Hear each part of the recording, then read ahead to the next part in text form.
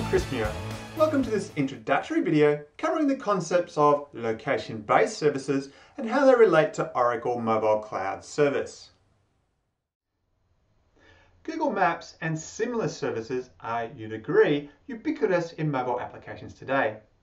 Since its introduction way back in 2005, we have come to depend on Google Maps and its mapping functions. But it's no longer 2005. And in 2016, with Oracle Mobile Cloud Services location-based services, you can lift your mobile applications from just showing, well, maps to delivering unique business value based on the mobile user's locality. So imagine this. Imagine, for example, our mobile sales force is on the road using our great sales application to visit customers. Now, as you'd appreciate, in any modern city, they're often gridlocked, so it takes a lot of time to get around. Unfortunately, a customer has cancelled a meeting just as our sales team arrives. And rather than our team wasting their time coming back to headquarters, they'd like to visit any customers, say, within 2 kilometres to make up for the cancelled meeting.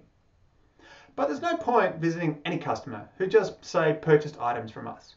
Rather, our sales team would be best to target customers they have visited, or haven't visited, I should say, for 6 months, say, who are more likely ready to purchase from us again. This is the sort of advanced capability MCS can provide. The ability for a mobile app not just to serve up the location of our sales member or customer on a map, but to extend the app to query back customers based on their proximity and actual real business data on, say, in this example, sales opportunities in the user's proximity to. Okay, let's imagine this scenario instead. Say doctors are at a public hospital and they are equipped with digital tablets to allow them to efficiently work with digital paper records while in the hospital grounds. Hallelujah! Finally, the days of paper-based patient forms are gone.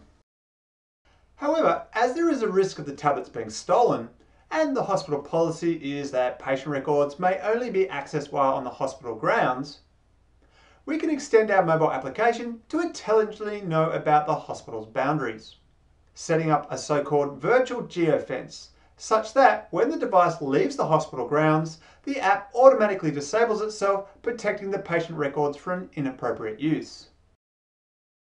Let's imagine one last final scenario. Every day, the London Natural History Museum attracts thousands of visitors, enjoying I remember the dinosaur displays and how great they were, amongst many other exhibits. Within the confines of the museum, without a GPS signal, imagine using localized beacons that talk to the museum visitors' mobile devices, communicating with the museum app that notes the visitor's location and, say, pops up relevant information about the raptor display or any other display that the visitor is currently viewing. This means the museum can remove many of the old signs and replace them with modern digital experiences, utilising the visitor's very powerful own mobile devices. And we can even take this a step further and ask our visitors if they, like raptors because they've been looking at that display for a while, would they like, say, a 10% discount on all raptor toys when they visit the museum shop. Hopefully you can see with Oracle Mobile Cloud Services location-based services, we can go far beyond just simply showing a map with a pin based on the mobile user's latitude and longitude or the location of some local shop. We can extend our apps to provide many useful services based on the mobile user's location, matching that up with all sorts of really useful business data. This is really the next generation of enterprise mobile services at our employees' fingertips. It really is time to move beyond Google Maps. Okay, so let's distill these location-based services into the core concepts, what we like to refer to as locality, proximity, and vicinity. A proximity service provides contextual information of places that surround a mobile user's location within a set distance, such as this travelling salesman example we talked about earlier, where we not just revealed customers in the salesman proximity, but we matched in business data into the query to work out customers that the salesman hadn't recently visited. Conversely, a vicinity service, such as the hospital patient record example we spoke about, is one that may be based around a geofence, for example, where we target the mobile user with personalized messages or services as they enter and exit that geofence. Finally, like the Natural History Museum example we spoke about, a variation on the theme of vicinity services is the use of beacons. When the mobile user enters the range of the beacon, we can also provide contextual-based information or services. Now this creates a nice point to talk about beacons in a little bit more detail because not everyone knows about them. While GPS is a great feature of mobile devices, it does have some limitations.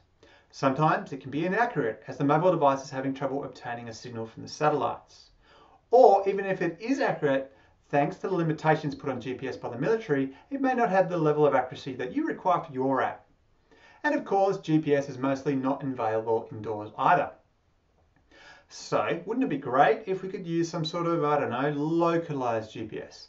Say a set of devices that tell you, or more specifically your mobile device or apps, where you are without relying on GPS.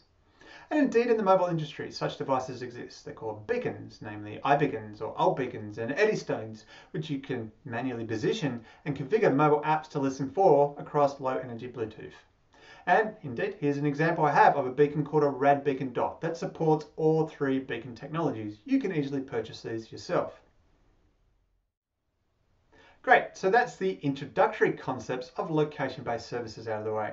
Stick with us in the next videos where we're going to investigate how you use location-based services in MCS, including the server-side and the client-side SDKs.